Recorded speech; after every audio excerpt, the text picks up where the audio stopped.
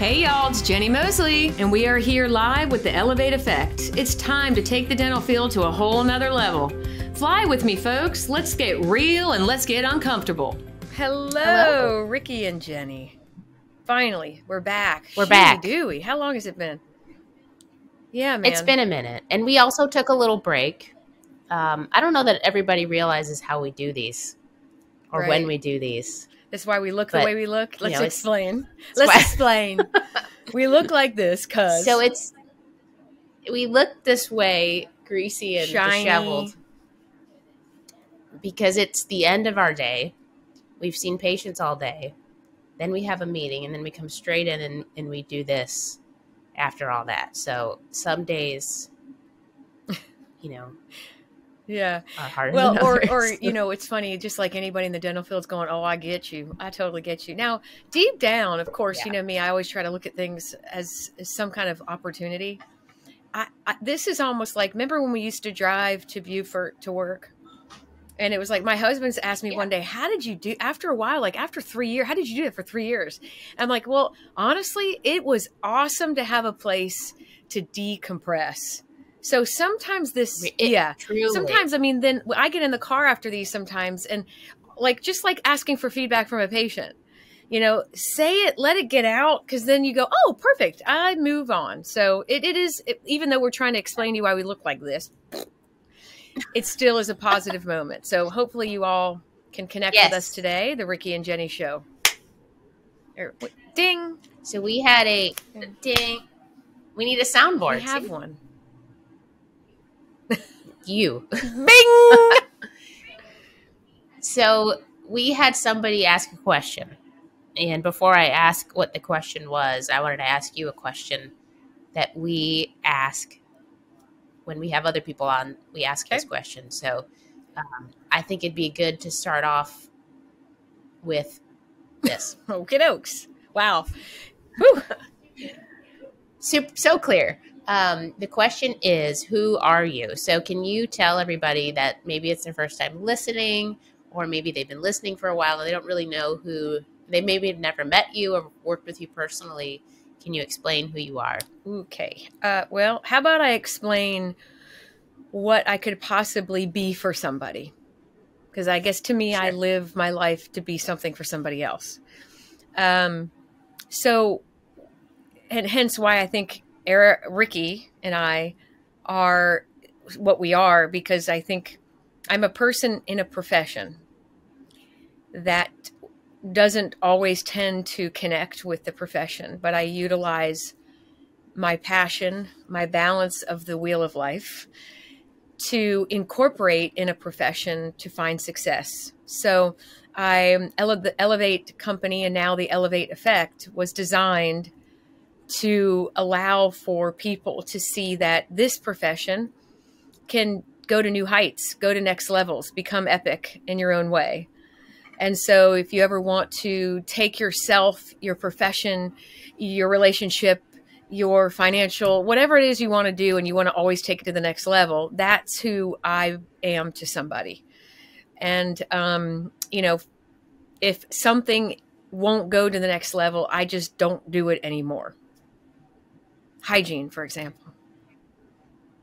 But we won't go there because we don't want to upset people. We don't want to upset people already. It's only been a couple minutes. That's not. Oh my gosh. Yeah. So that's what I mean, I know that's how I speak, where it doesn't really give an answer. But if somebody is listening, I just think that, just from two very measly people sitting in Savannah, Georgia, trying to make it and kill it in life, if you want to just be inspired, that's what I feel this does. And we do, and I have tried to cultivate, is, always wanting to be better. So knowing that, somebody asked a question about leadership. Okay, go ahead. And really, you've been doing it for a while now. You've been in a leadership role for a few years. And what have you learned through that? And then what do you think works better, positive versus negative? Well, one, I must say that I honestly think there are professionals that understand true leadership. And so I would never I would never try to portray that I am a professional at being in a leadership role. I just am somebody who continually wants to learn how to be the best I can without claiming that I'm incredible at it, because it is very difficult.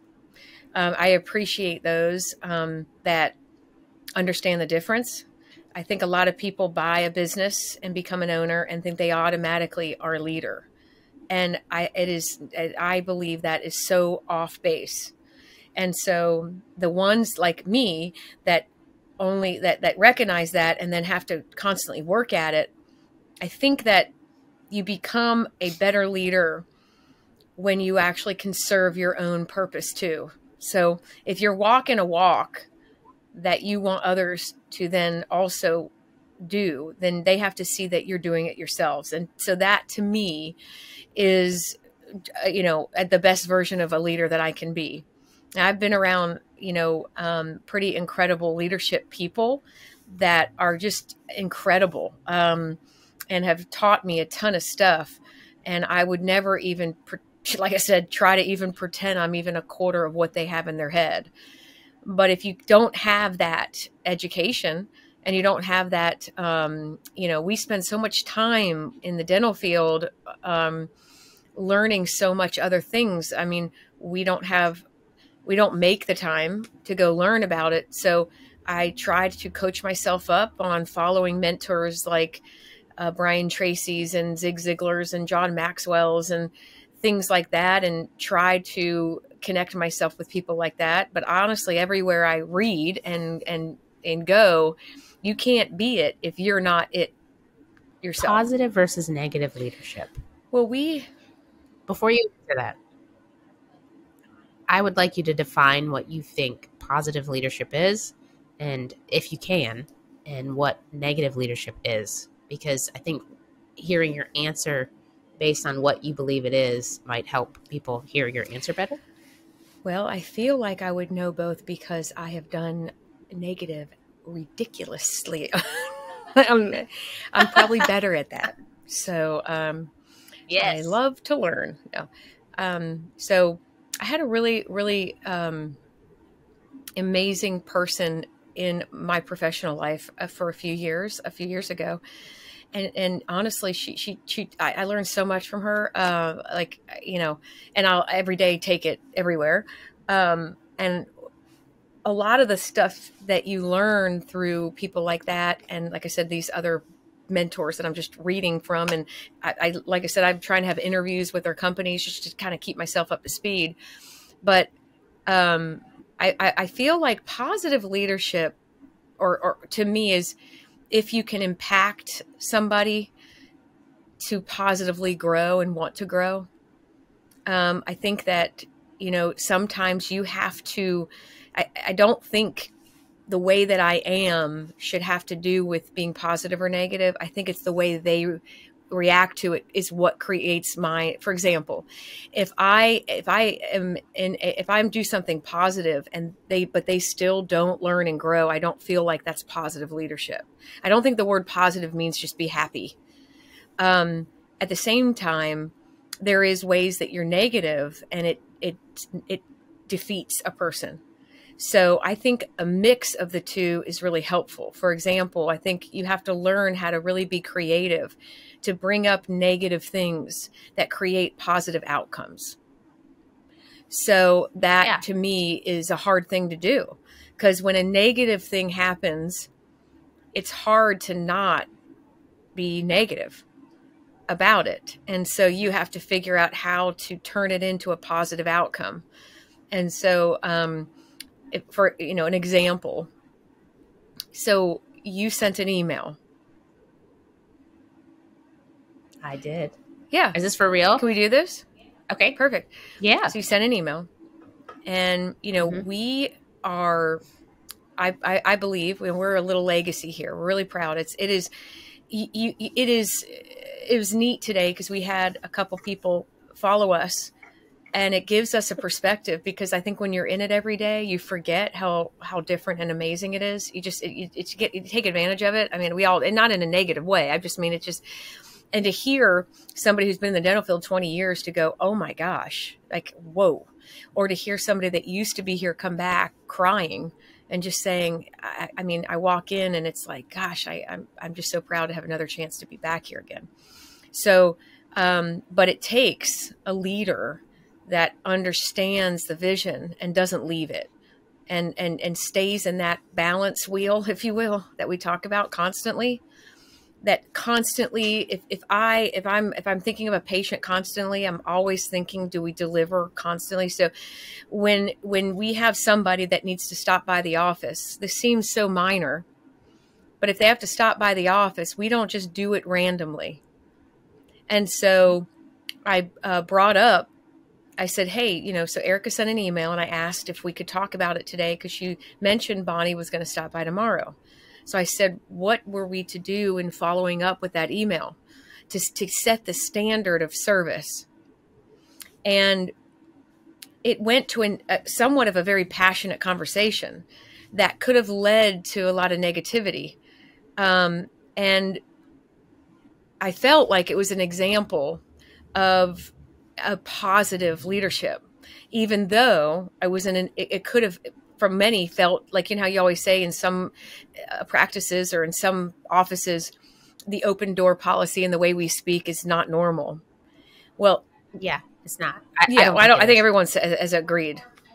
Or I think that people think that they do it, but they don't do it to the depth that. Yeah, so we brought it up, and then an employee who's been here a while was saying, well, I mean, things change all the time. So, and I said, well, wait, and that's where, you know, my passion gets strong, because deep down, the system of service never changes, but you navigate around having less employees, you navigate around computer problems, you navigate around it. But in the end of the day, the patient shouldn't know what we're going through.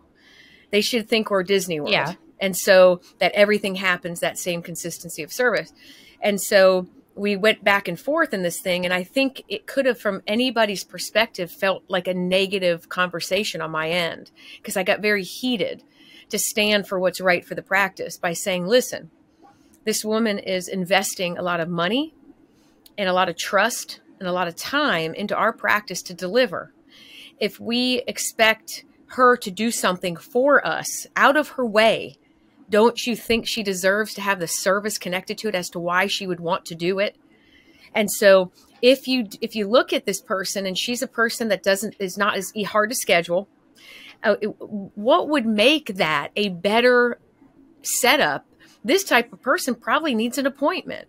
She probably needs to see how important this is. Plus, could our front, in being low staffed, are they going to be available? Is she going to walk in the office and go, hello, I'm dropping off my bag. Anybody here? And so those kinds of things, to me, is positive leadership, is keeping the consistency of the walk of whatever your vision is alive.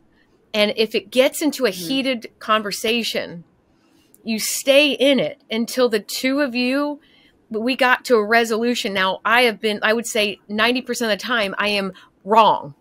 But I was proud of myself today because I had two people there watching me to take it to a level of, hey, let's work this out. I'm passionate right now because I am passionate about that patient's experience. I'm not passionate right now to be negative towards you, but I need to stand to what's right. So I think that, to me, is what is the difference. And when I go to negative leadership, I think it's when I allow the passion to stop the collaboration with the employee to let them learn. I just get so frustrated that it's like, forget it. Or I use language or wording that defeats them. That's not positive because their outcome isn't positive. But at the end of the day, the employee said, you know what, I get it now. And I said, and she said, now you probably heard me too literally. And I said, you're probably right. So it was to me but that takes effort. That takes care. That takes the ability to have time. And we're all, you know, I mean, we all make mistakes. And like I said, it's not hard. It's not easy to do. So if anybody claims that being a leader is easy, or, yeah, I know how to be a leader. I mean, it's crazy. So that's an example. So to me, because you're moving into somewhat of a management / role that people may see you as a leader, I would never allow myself to have that email end. I would then question my team. Why didn't any of you question me? And say, okay, I mean, you know, wait a second. We can't do that for her. Well, I mean, we can do this right Boom. now if you want, but talk about this email, because in my eyes, sending it, I don't know if this is, we can cut this out later if we want, but let's do it. Ready? Okay. I'm not scared of anything, so it's just weird that you're saying that. I'm not scared of it. I just don't know if it's worth listening to. I think what a lot of people out there want, though, is live scenarios. Is like, so here's a real scenario. Just happened 2 hours ago. Here's how a leader. Yeah, this literally, I sent this email at 2:00, and it's 4:00. But you're probably listening in 2024. Right. So I sent this email saying this patient would be coming back tomorrow to bringing her sleep study back, and she's also paying when she comes back. And she said she'd be in early afternoon. Okay, I did not put enough information here now that I'm rereading it.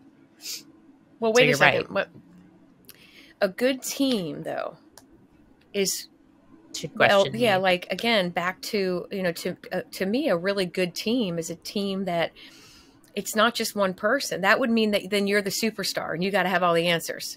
Yeah. And so, but then a good leader is when I didn't see anybody respond, you would then in the future go, okay, guys, I didn't hear you respond to me. What did I not give you? That to me is then positive leadership. And, now many would think that it's negative.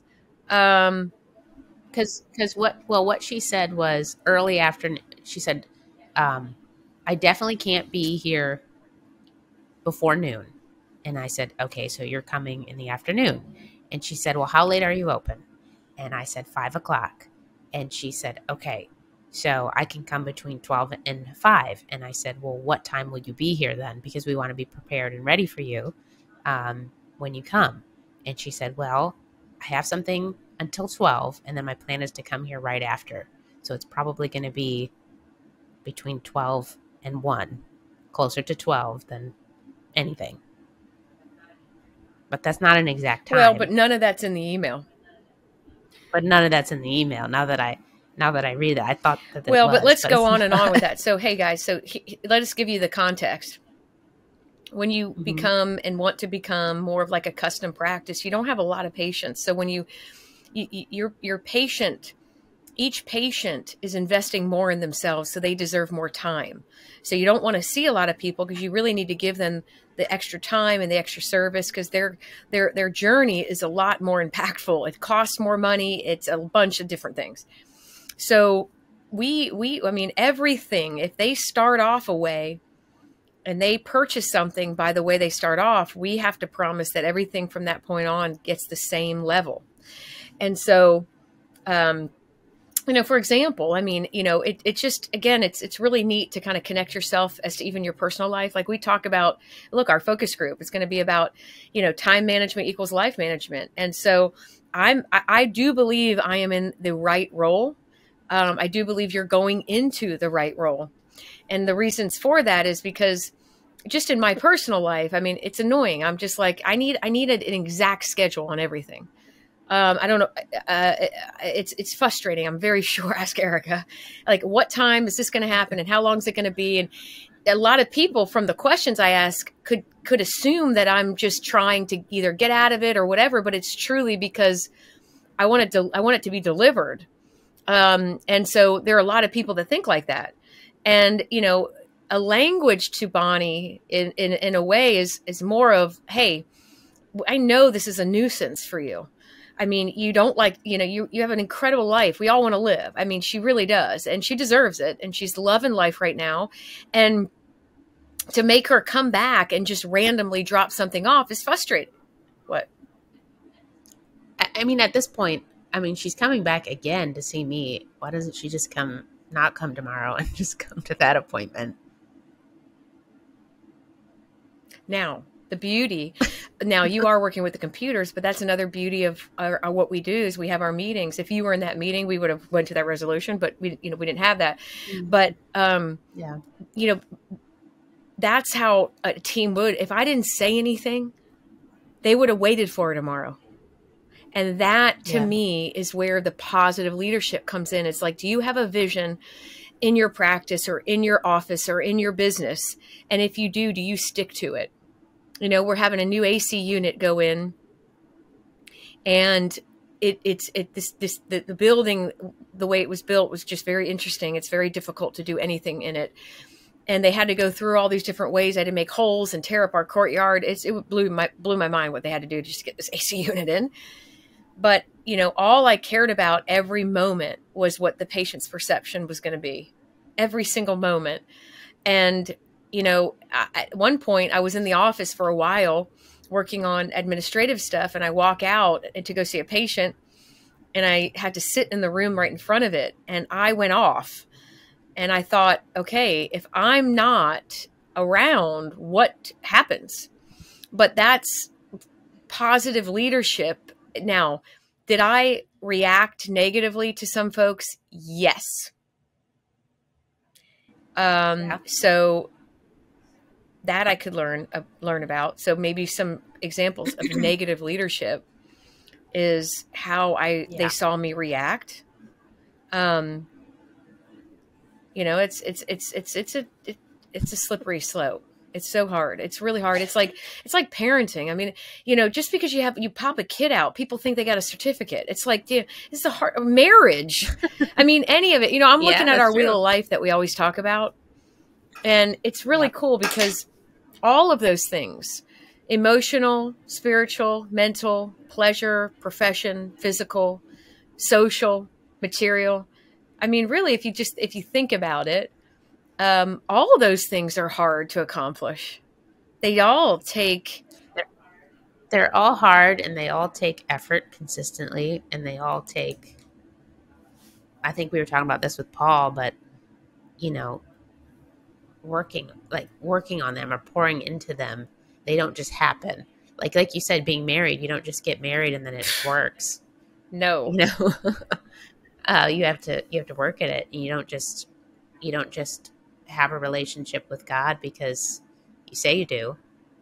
You have to work at it, and you don't just have a good professional career because you've done it for 48 years. You have to work. Well, I think that in another example,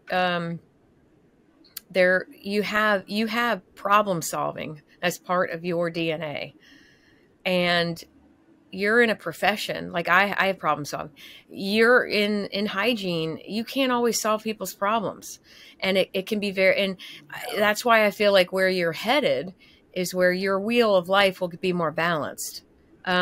You experienced where you needed to be to see where you needed to go. And that's how I felt in there. I want to be able to see something and really work through it and then come up like you did today. Like that for us is like, that's fulfilling. Now mine is on a completely different planet than yours on a different planet. And that's why I feel like we're in that would be good together. But, if anybody's listening out there, listen, I mean, the dental profession doesn't have to hold you back. As Paul says, think outside of the box. But in regards to the leadership statement, I think if you facilitate a practice or a business that takes the time to sit down and really go over with your employees, we have these meetings and, listen, how many times, I mean, it's at the end of the day, do you really want to sit in a room? I mean, it's hard. It's hard. I mean, after you've been doing this so long, that's major dedication. Lately, luckily I'm able to make appointments and I'm able to kind of get out of here sometimes.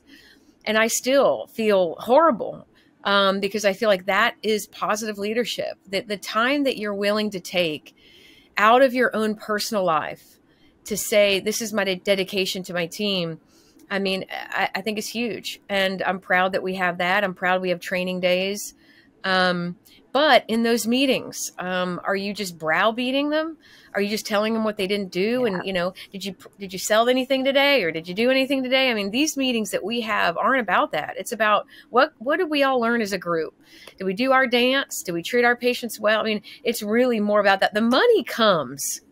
The money comes, the dentistry comes if everything else. Remember 80-20 rule. So, you know, positive leadership. Now, have you ever been part of negative leadership? Me, Okay, yeah. give me an example of negative leadership I've done. That you've done. It's got to be easy. It's like every day. There's so many to choose from. No, I'm just kidding. just. I think you've gotten a lot better. Negative leadership from you. Or how about, what do you think? How about this? What I think is negative is, you know, we have our meetings in the morning, and if before the meeting even starts, or before we can even get through the agenda of the meeting, because I think agendas for meetings are important just to make sure that they're consistent. If we come right in with a bunch of issues from the day before that, for whatever reason, it didn't get resolved, and I understand why they need to be talked about because they need to be resolved, but if that's the first thing we start with, in my mind, that's negative. I mean, I think one of my worst downfalls, and I hope people out there listening can, and if they're in a role like mine or like where you're going, whatever, I think negative leadership is if you're selfishly thinking you need to do something at the time you think it's right and not waiting till the right moment. And I've always been bad at that.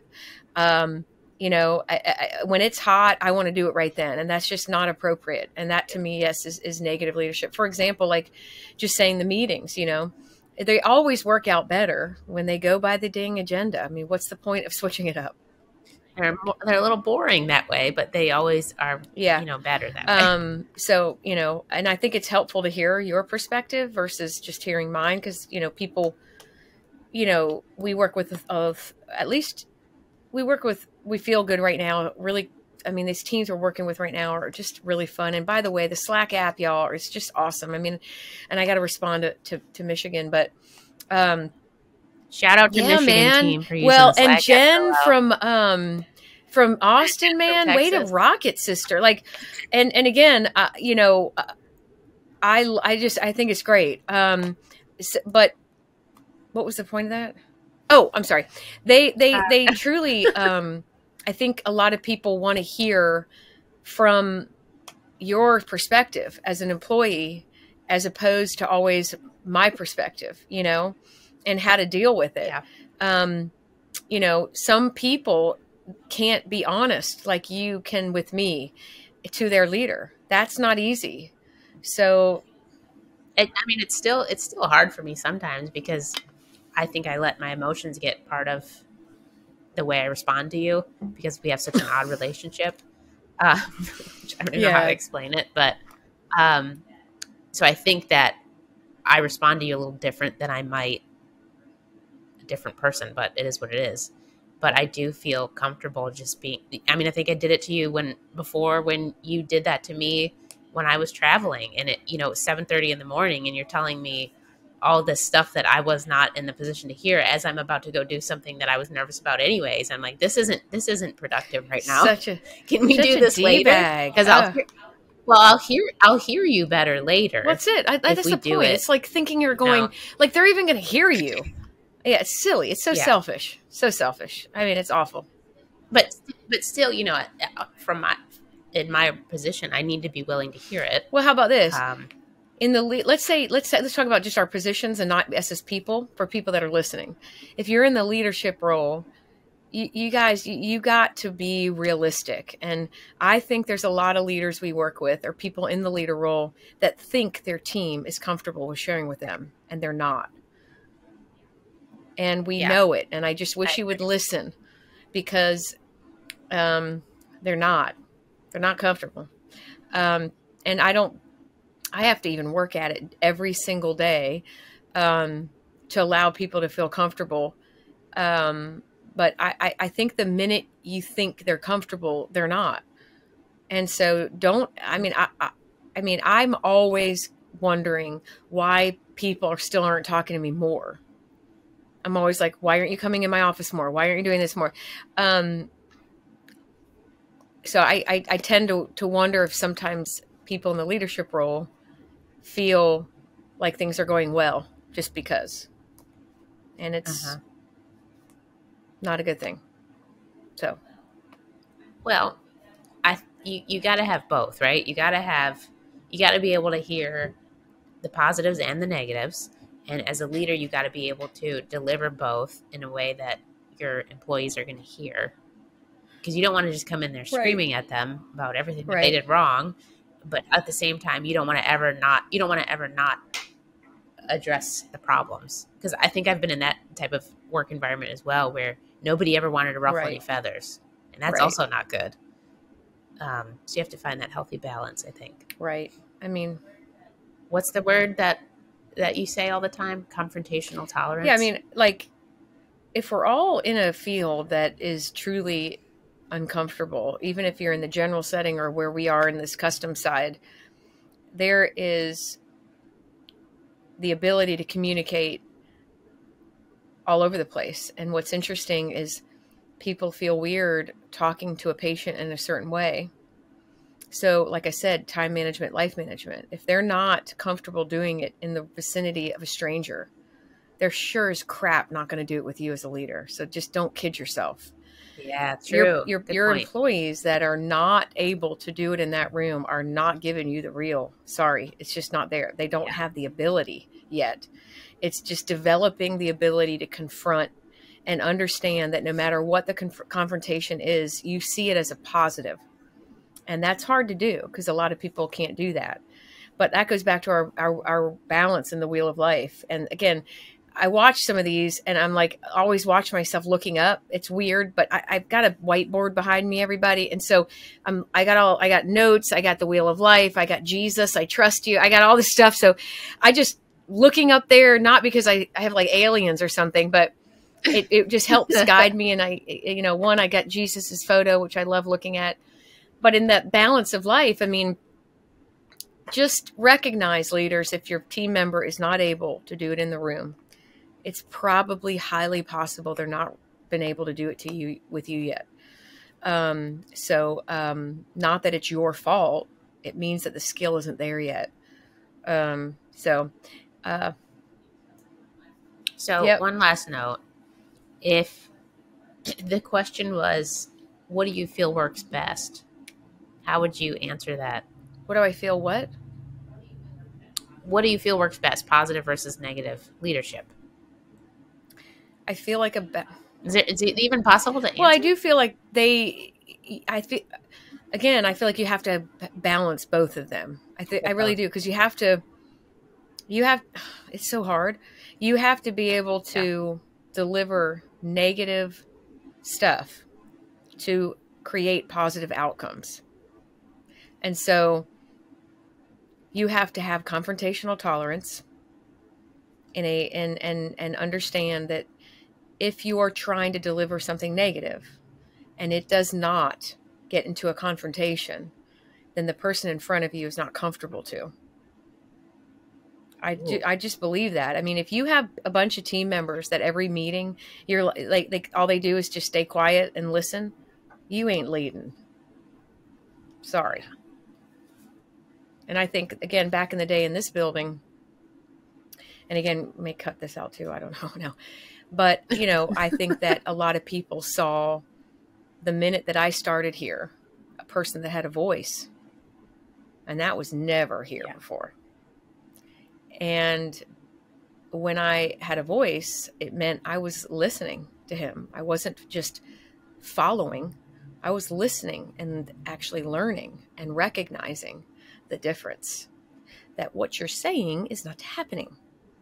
So I think that the respect was there to go, wow, there is somebody actually, like when I was willing to actually confront back, it meant that I was really hearing and learning and going, whoa, we got something good here.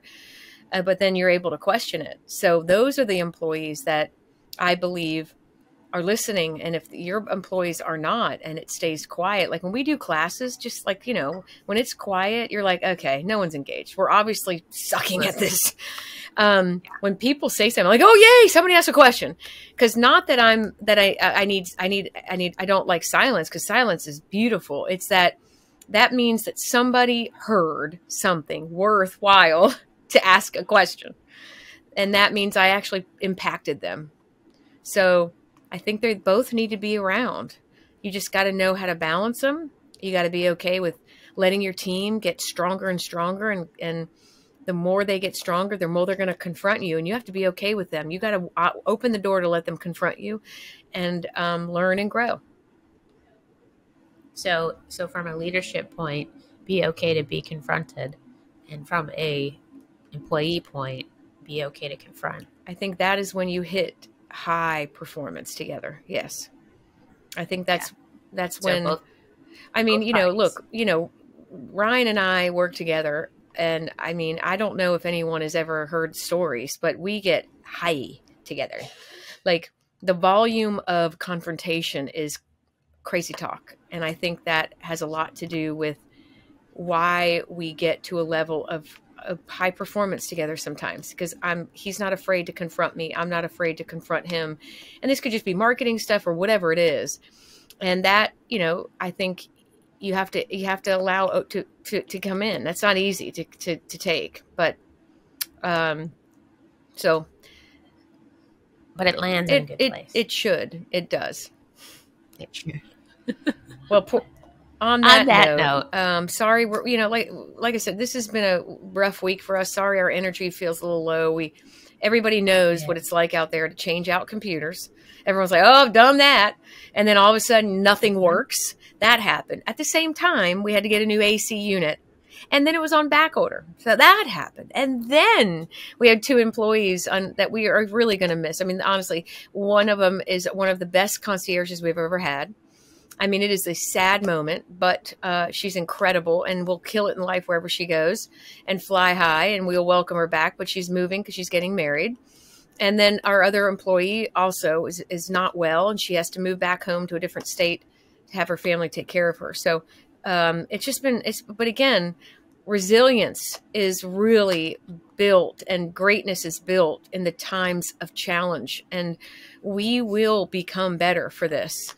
I will make sure of it. I mean, because I love a good challenge, and we are in one.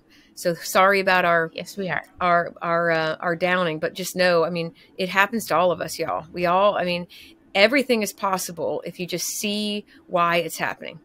Stay in the wheel of life, stay in balance, and it will all make its way out.